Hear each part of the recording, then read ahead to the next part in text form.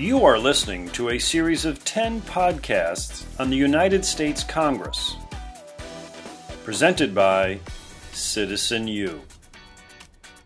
Episode 3. Discuss the formal and informal powers of Congress.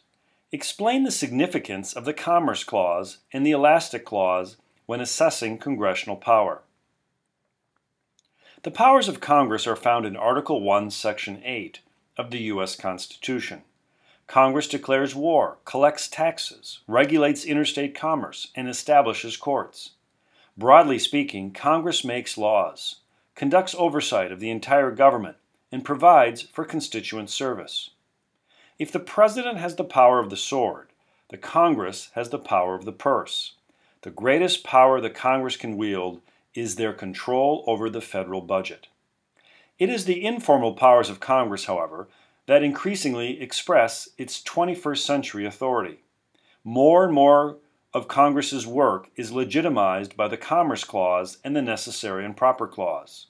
These two constitutional provisions allow Congress to go beyond the letter of the law. The Constitution's enumerated power to regulate all interstate commerce has been used to expand the size and scope of the federal government.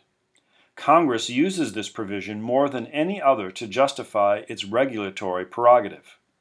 In a recent court argument, a justice asked if there were any limits to what could be regulated under the Commerce Clause.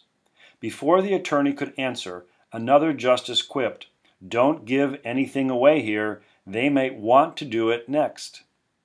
Conservatives in recent years have tried to rein in the use of the Commerce Clause. With little success, the Commerce Clause continues to be at the epicenter of political debate over the role played by our government in our lives.